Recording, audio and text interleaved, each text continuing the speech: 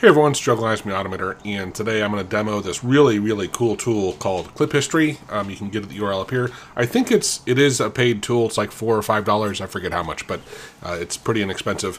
Really cool functionality. Let me share my screen here. There we go.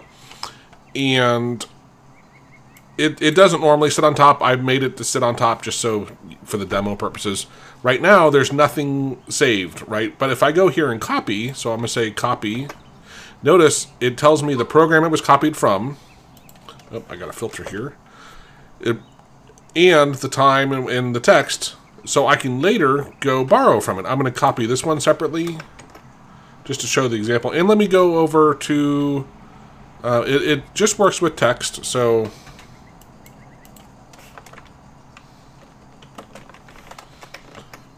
it keeps track of the program you ran. So this way later, if you want to filter on it, I can filter on Notepad. Oh, okay, there it is, right? And I can click it and get it back into my clipboard, which let me show you here. So if I copy have, and then I want hello there. I know these are stupid examples, right? But if I hit Control-C, we can copy it, so that'll get it back. But what's really cool, so that's nice, and it's better than the built-in Windows V clipboard history. Plus, also, you can choose... Oh, that always on top is messing me up now. You can choose how far back to track. Like I only have it for 15 minutes, but you could go further. You can also assign hotkeys to different things here. We'll get into these in a bit. What's really cool though is right now, if I have watch the clipboard on and apply filter, well, we'll turn that on here in a second. But if I start typing, so notice that is now auto-suggested to me. So I don't have to come into this GUI. Like I can, and if I copy all of this, I'm going to copy all of it. Now we got a big one. Now, if I delete that and I'll start typing, oh, hey, there it is. So it'll dump it right back in, right?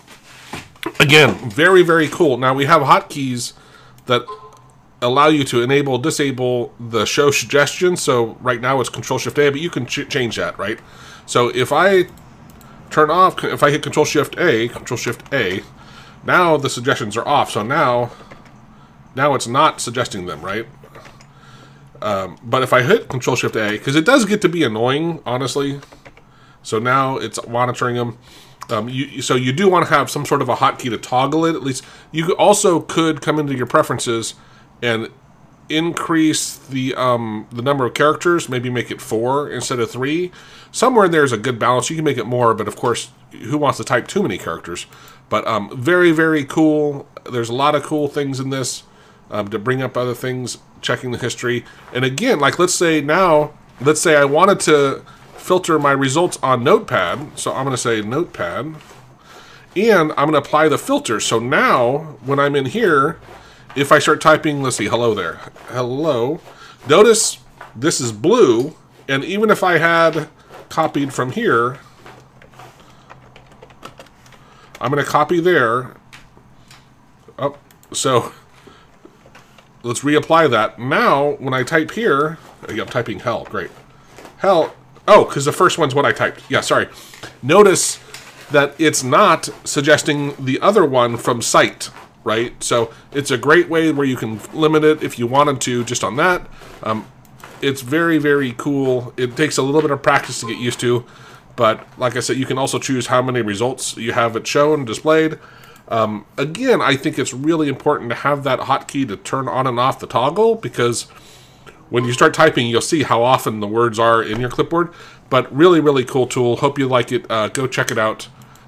Yeah, there's not much else said. We've done a lot of testing. We've spent a couple weeks on this tool, and it's finally ready. And we're going to have another one that's actually where you can, and I'll show it here in a different video because I want to break them up. But very cool tool. Thanks, Irfan, for working on this thing a lot. Please like the video if you think this is really cool. It really helps us out. We release videos 3 times a week. We also have great courses on AUTOHOTKEY, so check us out if you're interested in learning more about AUTOHOTKEY. Cheers.